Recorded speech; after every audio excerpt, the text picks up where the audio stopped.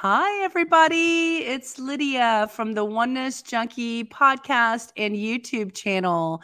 And today I have an exciting guest. I'm so curious to learn what all he knows about the topic that we're going to be talking about today. And for any of y'all who have been listening to any of my other episodes, you know that the Oneness Junkie podcast is really focused on personal healing and personal growth. And the reason that I'm doing that, aside from highlighting people who are doing work to help the world be a much better place, I see the connection to the practitioners who are helping with the healing that helps the individual become more of who they're meant to be. And when they get to that place, they become happier. In my opinion, that creates more compassion, more acceptance and tolerance in the world. And really, I think I say, when you heal yourself, you heal the world. And so that's why I have Jonathan on the show today. So I'm going to let him introduce himself, but he is Jonathan Schecter with the Vital Point podcast. And before he introduces himself, I'm just going to share that I like to mention if I know previously or if I don't know my guest. And today I do not know Jonathan, so I'm going to be getting to know him with you on this call. But we did have a pre-call and I got to meet him and talk about what we wanted to bring to the audience today. And I think it's a really important topic that actually a lot of people are kind of curious about, because I think that it's not really well known what it is that he has to share with the world. So, Jonathan, do you want to introduce yourself and give us a little background about yourself? Yeah, thank you so much for having me, Lydia. My name is Jonathan Schecter. I'm a breathwork facilitator and integration and transformation coach. And yeah, so there's a lot there, right? And I think we had talked about kind of starting about like how I got into this work or kind of how I got here. Um, I grew up in Los Angeles, and I had kind of like my first spiritual experience right after my grandmother died, and I watched her. I was with her when she passed, and that in itself was kind of a spiritual experience.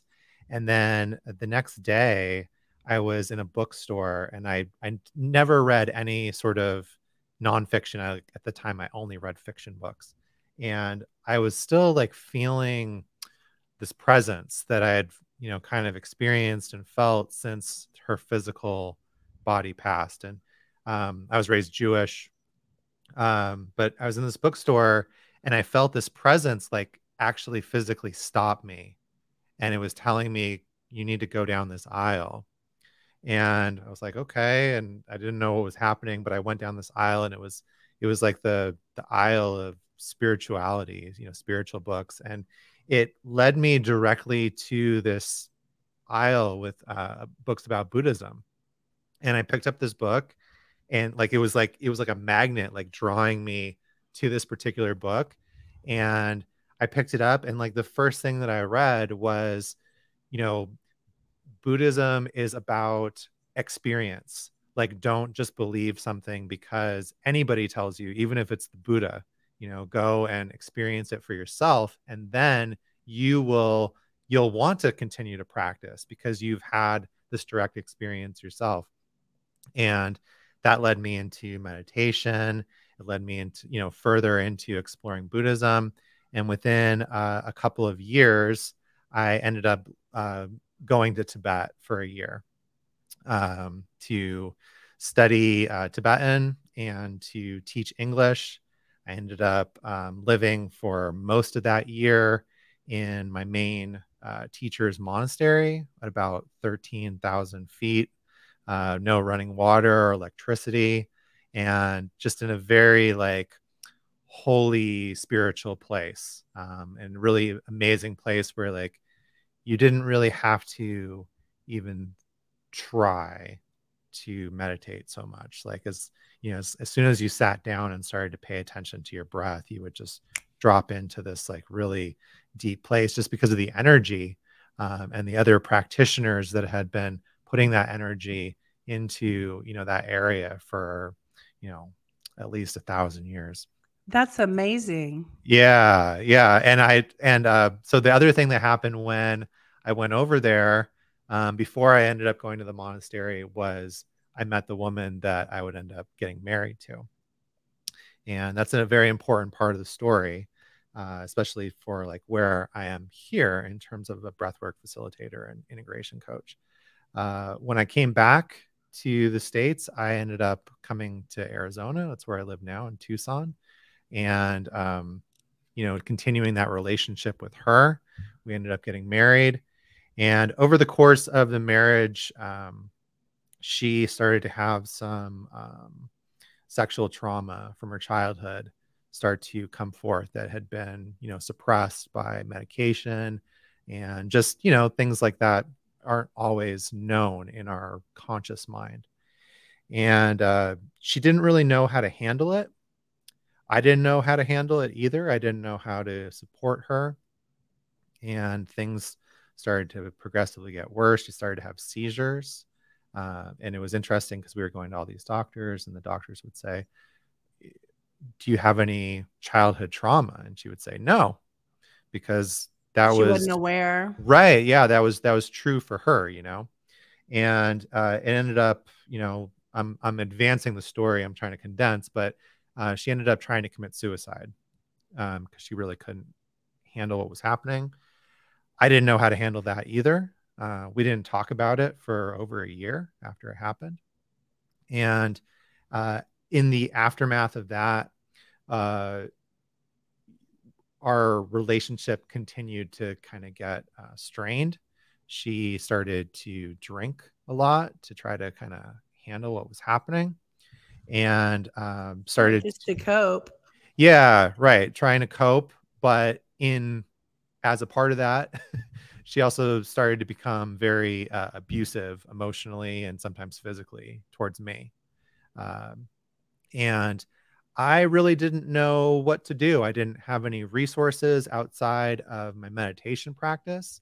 And to be completely honest, I had let that meditation practice lapse a lot since that time living in Tibet. I was working as a retail grocery manager, and I was trying to work on music, and sort of had gone back to kind of like a quote unquote like normal life.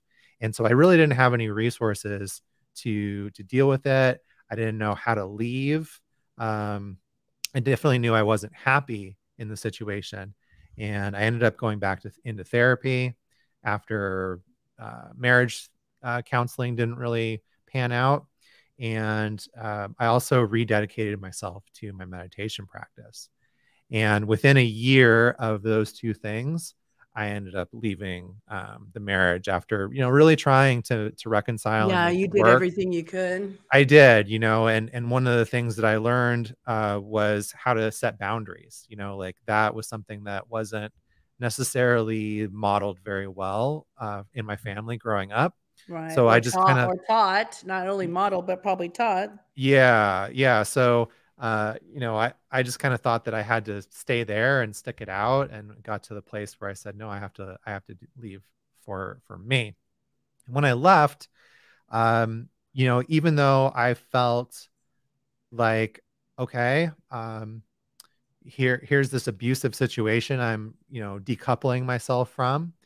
And while I feel like I didn't deserve that, I also have to take some sort of responsibility for being the other person in this relationship, for staying as long as I did, for being part of this dysfunctional relationship. And so there's things that I need to fix within myself, if so that for the very, at the very least, I don't end up picking the same type of a partner. I don't want to end up in the same situation again. Yeah, you can see the signs more quickly now. Yeah. So I really went on this journey of self discovery and personal development, kind of at my lowest. And one of the first things that happened that sort of kicked off a lot of other things that ended up growing and blooming uh, was I had the opportunity to work with a type of psychedelic medicine called 5-MeO DMT, which Wow. comes from the bufo. It's a bufo, like the Colorado river toads that live native to Tucson and the Sonora, Mexico area. Wow. It's one of the strongest psychedelics known to man. It's very, very powerful. And do they grow wild? Just you can go out and find them out. Yeah, during the monsoon season, you can actually, if you know where to go, you can go and find them. But I found a practitioner that was skilled in kind of guiding people through this journey, and it was right at the beginning of me saying like, okay, I need to find these ways to help and to change, and so I was starting to get involved in ice baths and cold exposure, and I was definitely meditating and journaling and starting to go into sweat lodges. And I had several very transformative experiences with mushrooms and with some other psychedelics in more of a recreational way, but it had this big impact on me. And so one of the things that I was kind of keen to look into, like I was curious about, was ayahuasca. And so but really the 5-MeO experience kicked off a lot of this stuff. I ended up I feel like it opened the door energetically to a lot of other things. Can't wait. And Can you, I mean, I yeah. know you're in your intro, but can you just Mhm. explain to the listeners who have no idea what you're talking about? That's a Yeah. big word, what Mhm. you described of that mushroom. Can you just Mhm. explain what a psychedelic is and how it affects you? And then we'll continue with where you're at today. Yeah, yeah. So, psychedelics. I mean, obviously, there are things like LSD and ketamine and things that are coming from a more chemical basis. But the majority of psychedelics are plant based, and there are medicinal plants or substances that have been used by different indigenous cultures for thousands of years in order to open themselves up to spirit, to open themselves up to an expanded state of consciousness. And as we're starting to find out with neuroscience and modern being able to test and see what's happening in the brain, there's actually neurogenesis, neuroscientific things that are happening within the brain when we ingest these sacred molecules and work with them in an environment that's safe, that we've prepared ourselves for. So we're in an interesting time right now where like a lot of people, when they think of psychedelic mushrooms, for instance, they may have had like an experience in high school where maybe they went out into the woods with some friends, or they were at a party, or going to a concert and had some mushrooms, and they maybe they saw some colors, or everything got a little bit giggly. um, this isn't really what I'm talking about. And one of the things that I do with my clients is help prepare them to work with these substances in a way that's therapeutic. And one of the main ways that we do that is by really focusing on set and setting. If you start to get involved with anything around psychedelics, you're going to hear these two words frequently.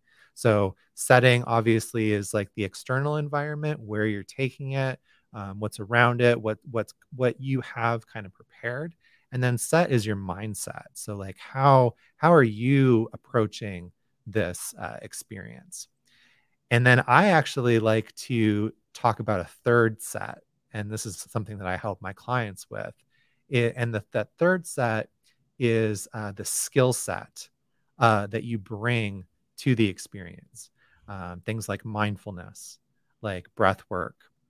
So, skills that you can have so that when you go into these experiences, you can stay as grounded and present as possible so that you can work and regulate your nervous system. Because oftentimes, especially if you're working with these substances for healing, there's energy that's stored in our body and it's going to come out, and that's not always the most comfortable thing, regardless of the modality that you're using, right? Like if you're going into a sweat lodge for healing, if you're doing yoga for healing, you might have some emotional kind of material coming out, and it's definitely something that comes up with breath work, which we'll get into as well.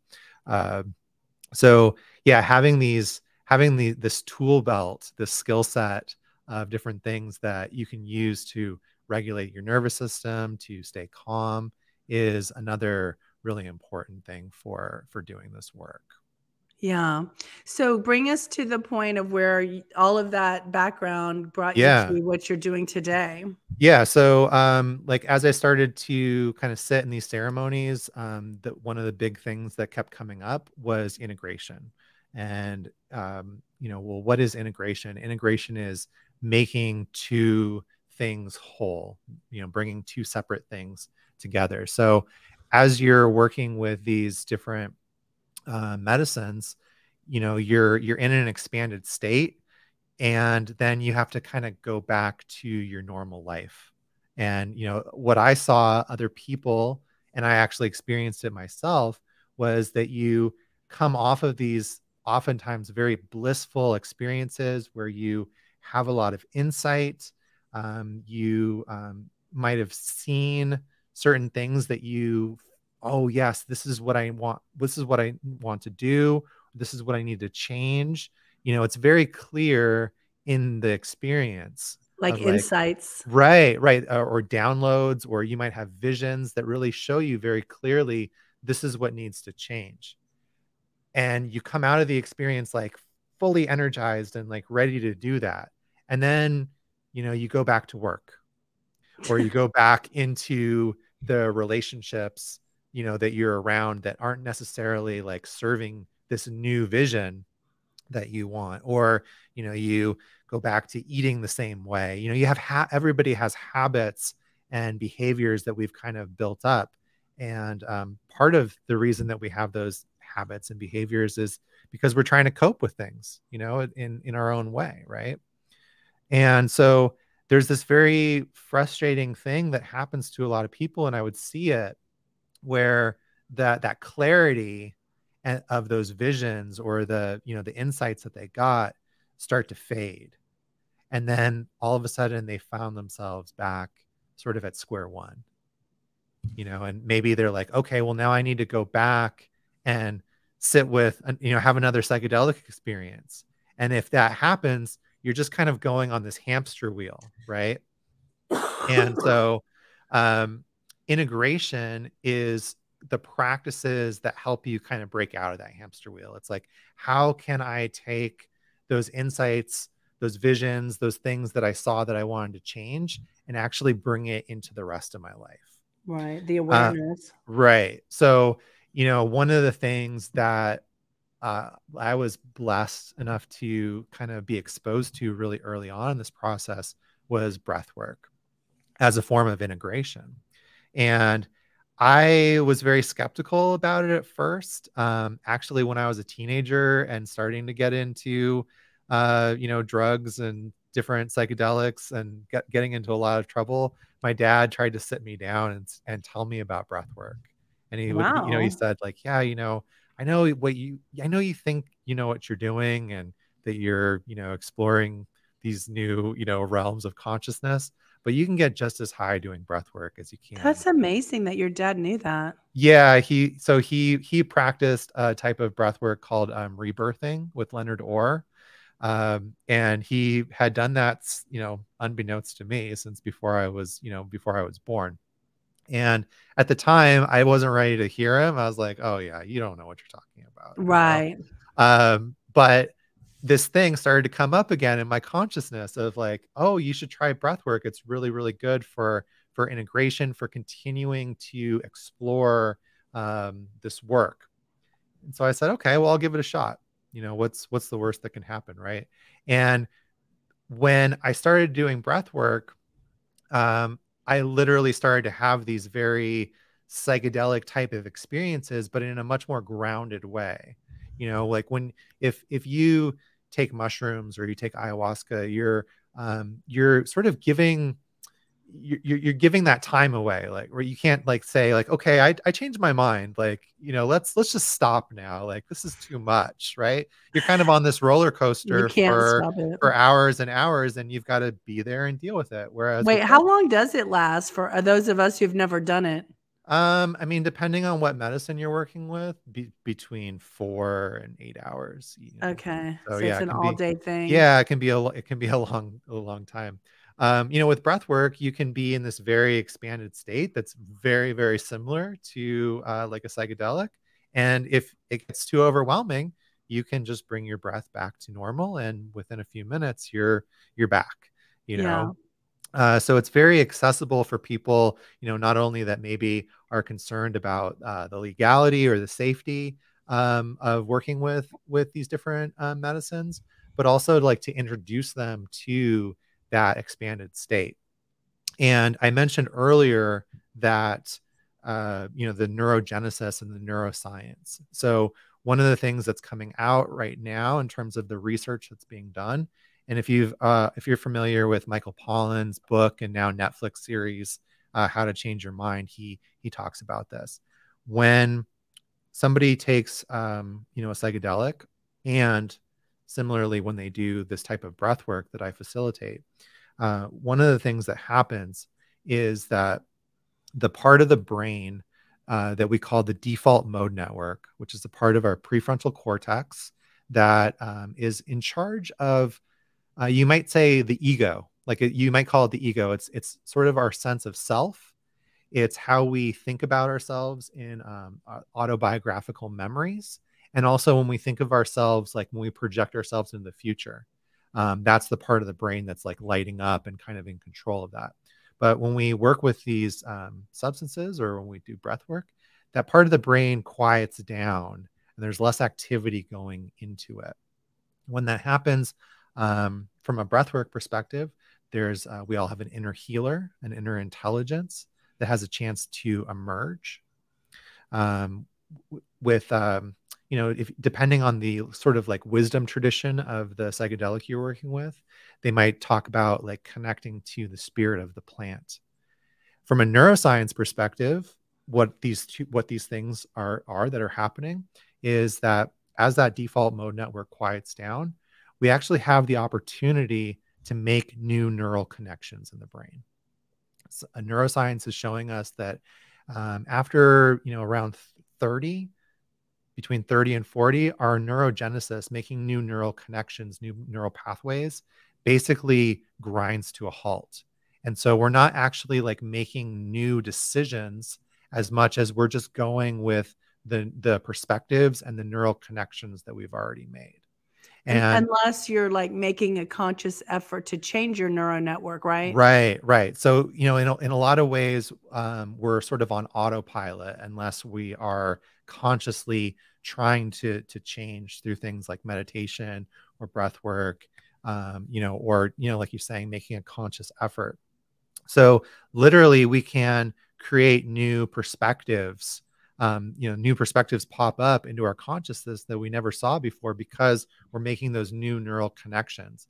And like if you look at the research that like Johns Hopkins has done on psilocybin, on mushrooms, they literally have like these brain maps where they show before and then during the mushroom experience, and there are exponentially more neural connections happening after and during the mushroom experience. It's why psychedelics are being touted as treatment for things that traditionally have been kind of challenging to work with, like addiction, like depression, PTSD, people with anxiety, because they've got their brain is sort of wired in to these certain neural patterns, these certain neural connections, that the landscape of their mind. Yeah, And then I would when also call that survival. They mm, linked up in order to survive whatever it was they were dealing with. yeah, absolutely. Absolutely. So when we enter these expanded states of awareness through breath work or psychedelics, we're actually giving ourselves a chance to create new growth, to like step outside of those survival patterns that we've been wired into. Because not only is that happening in the brain, it's also like it goes from the brain into the body, right? Into the nervous system. Um, so we actually have the opportunity to step outside of those experiences and create new ones. And so it's, when you like watch Michael Pollan's Netflix, for instance, there's a gentleman on there that had OCD, like really strong OCD for his whole life. He had this one mushroom therapy experience, and completely broke out, was completely able to change the OCD. For myself, like when I left my marriage, I drank a lot. I was about 40 pounds heavier than I am right now. I didn't eat very good. I smoked pot every day. All those things were ways that I was coping with my emotional baggage that I was carrying around from childhood trauma, complex trauma. My parents got divorced when I was 4, to some things that happened to me as a teenager, to the things that I couldn't deal with in the marriage. And so there was this organic process that happened, because as I started to take better care of myself, I started to say, well, maybe I shouldn't drink, or maybe I shouldn't, eat a whole pint of ice cream, for dessert, right? And I can relate. That's why I'm laughing. so you have these thoughts of like, oh, like this isn't good for me, right? But then what's challenging for people is that they try to change, and like there's something that's sort of fighting back, and that can be really frustrating. It's like, hey, how come I can't change this? It's the Well, path of least resistance, right? yeah, That you end right. up going back to. Yeah, and it's because your nervous system and your mind is wired with these survival and these coping mechanisms. Like this is how you've learned to soothe yourself.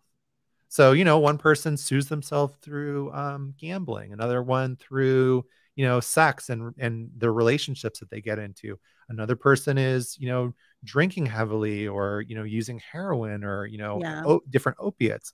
It's Anything that's a all coming from, distraction. yeah, it's all coming from the same source, which is this like internal pain. And that we've learned, oh, this soothes the pain.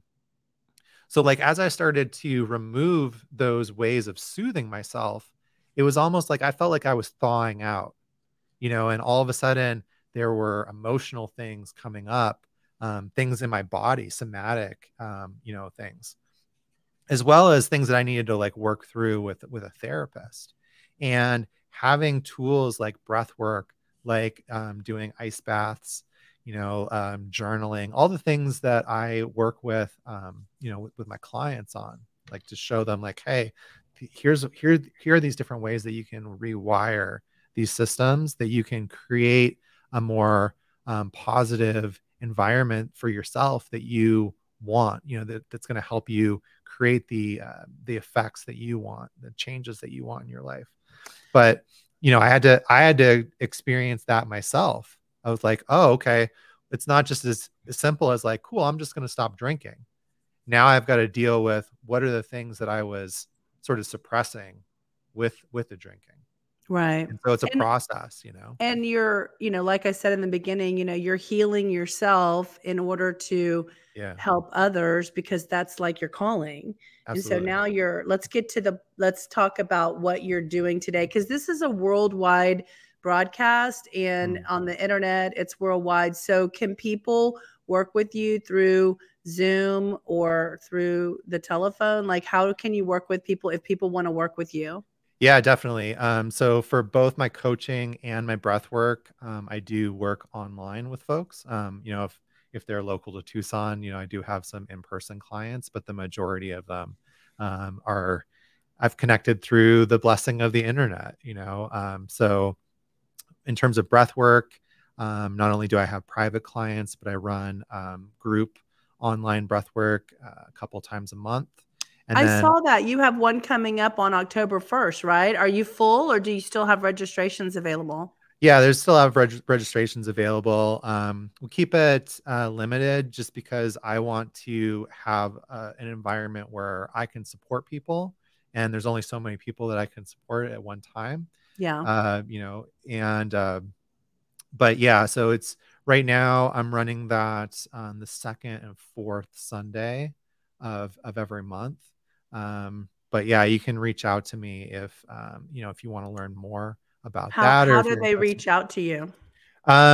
Probably the best place is my Instagram. It's Blue Magic Alchemy, but I also put my website on, you know, your show page information. It's beacons.ai/Blue Magic Alchemy. Um, so yeah, if you see, I mean, like I have Blue Magic Alchemy is my brand. So, you know, there's a Facebook page, there's Instagram. I actually have a full website that's actually being developed right now. So possibly by the time this airs, you know, it'll be up. But yeah, Blue Magic Alchemy is where you should find And me. people can actually go to your podcast and listen to you on a regular basis. What do you talk about on your podcast called the Vital Point Podcast? Yeah, so the vital point is all about methods for personal transformation. So we talk about psychedelic integration, we talk about breath work, meditation. We've had some ice bath folks, somatic therapists. But really, you know, the vital point is with all of this is that regardless of the method that you're using, you actually have to practice it. There's this great like one of my favorite Buddhist texts. There's this great line in it, and he says, is it appropriate to blame the doctor if all you do is read the label of the medicine?" You know, so it's not enough to have the medicine and just look at it. You actually have to take it. You actually have to do the work. And like you know, like you said, and like you're focusing on with this podcast, you know, as you heal yourself, you know, heal the world around you. And that's one thing that I've really found with the podcast is that even though these people that I'm talking with are from a variety of different modalities and backgrounds and practices, the thing that's we have in common is that we've all gone through some sort of um, awakening ourself. And then there's like not it's not a choice. It's like, well, now I have to help share this with somebody else. You know, like I have to pay it forward in some way. I feel So that way, which is why I have my podcast, yeah, but what I want to do is I'm not actually the practitioner. I mm, want to provide all these different practitioners in a showcase so people can handpick who they want to work with, who they resonate with. yeah, And I find that, the work that you're doing to help others as a practitioner is making the world a better place, right? Because yeah, you're helping absolutely. people heal. Absolutely. And I, you know, for me, like especially since, you know, I only went through this journey myself like a few years ago. Um, there's no lack of information in the world right now. You know, like I'll use Buddhism as an example. Um, Within Tibetan Buddhism, which is like the main thing that I practice, there are unbroken lineages, you know, from the Buddha to this student to that student, you know, that you can trace, right? When Buddhism went to Tibet, it came through India, and there are these lineage holders, these people that traveled across the Himalayas from Tibet to India. It took them multiple years. They risked their life, and they would come back with a few teachings, you know, maybe a couple of things that they found. They would go look for a teacher. It was this incredibly arduous process. Now I can literally open my phone and within a second find those teachings that took them years and they risked their life to find. So the world has changed in terms of the access to information that we have. We have access to so much information. We have access to all these different modalities and teachings and traditions and things that you can use to heal yourself. So therefore, if that's the case, why are we not all like healed? It's not the lack of information that's the problem. It's like people are like, okay, well, what do I do with this? And I know for myself, when I was starting out, when I was poking around and going, well, maybe this is the answer. Maybe this is the answer. What about this?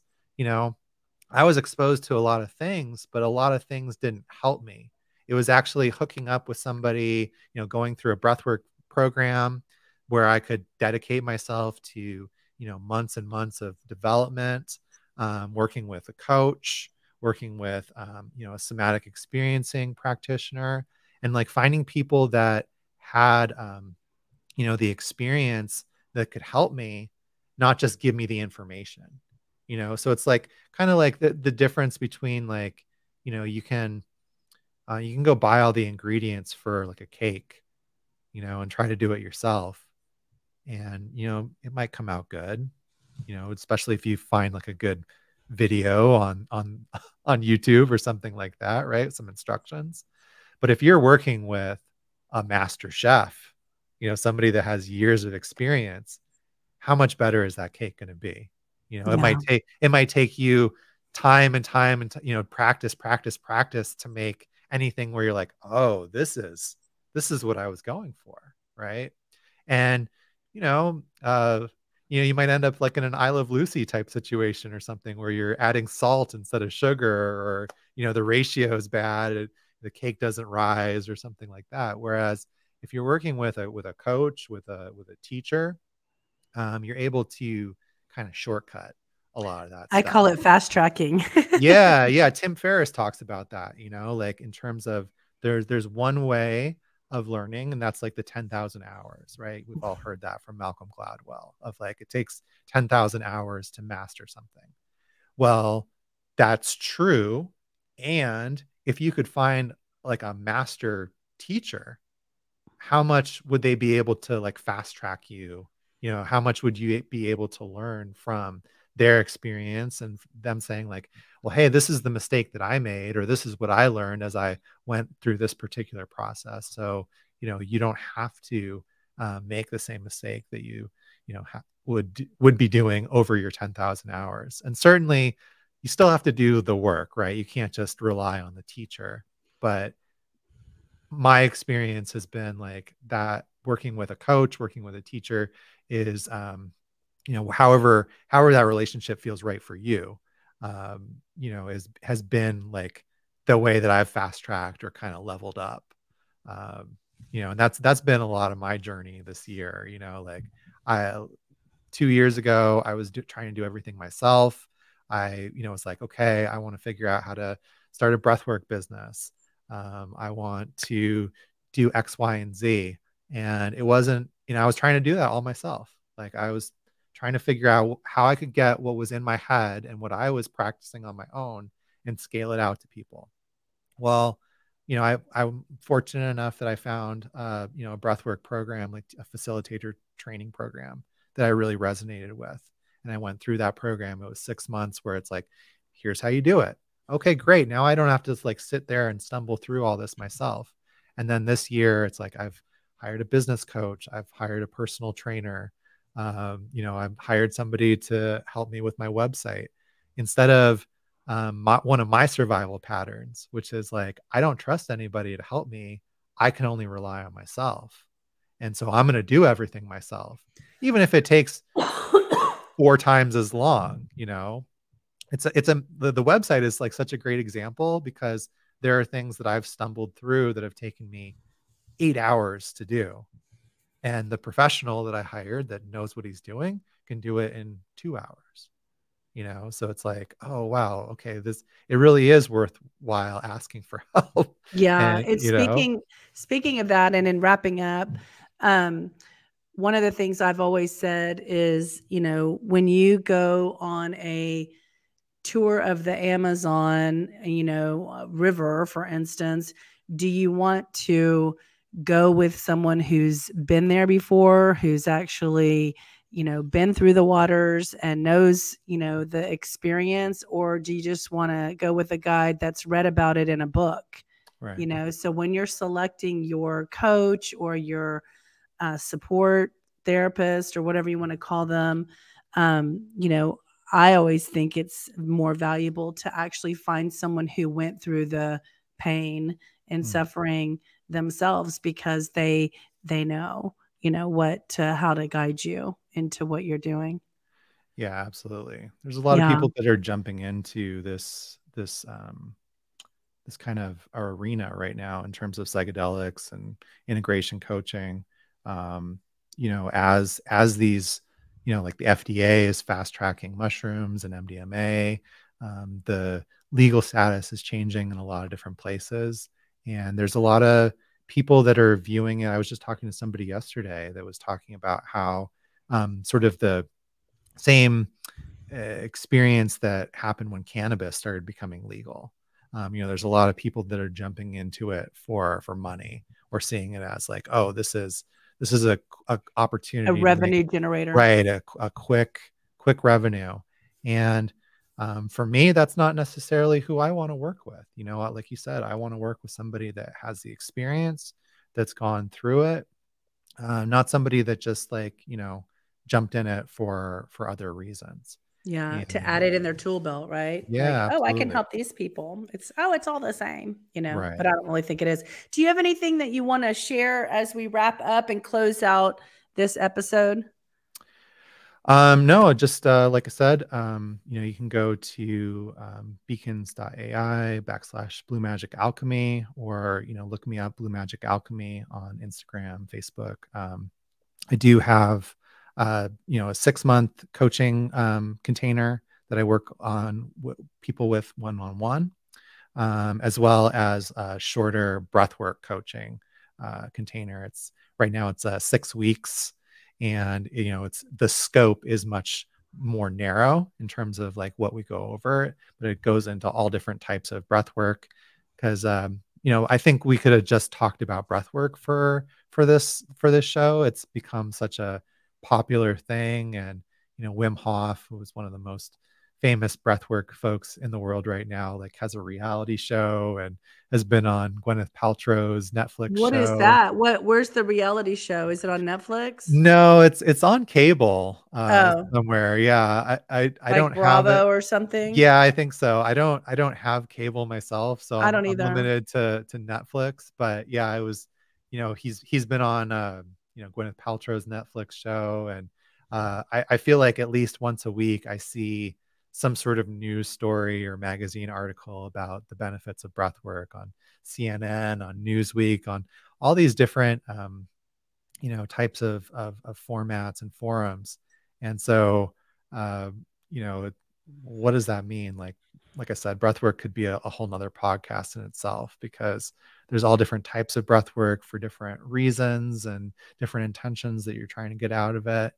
And so yeah, that's what my breathwork coaching container is all about. It kind of goes through the different stages of Can breathwork. people go to your podcast and find old episodes where you talk about them? Yeah, definitely. I think I've got about 45 episodes that are published right now. I'm in the process of recording some new ones at the Are you moment. on Apple and Yep, Amazon, yep. All the major audio. Spotify? Yeah, and I just started moving things off of Instagram onto YouTube. So if you search for Blue Magic Alchemy on YouTube, you can find the new episodes there. But yeah, Anchor, Spotify, Apple, Amazon. Just look for the Vital Point, and there's lots of information about breath work, about meditation, about psychedelic integration, and a whole lot of other things kind of in the middle of those, like somatic practices. Well, I can tell you have a lot to share and a lot for people to learn from you. So y'all head over to the Vital Point podcast and learn more about what Jonathan has for y'all to learn about the experiences and the support that he's offering those who are looking for it. So I want to thank you for your time today, and just wish you all the best in your journey. Yeah, thank you so much for having me. Appreciate Yeah, appreciate the opportunity. great. All right. We'll talk to you later. Just a second.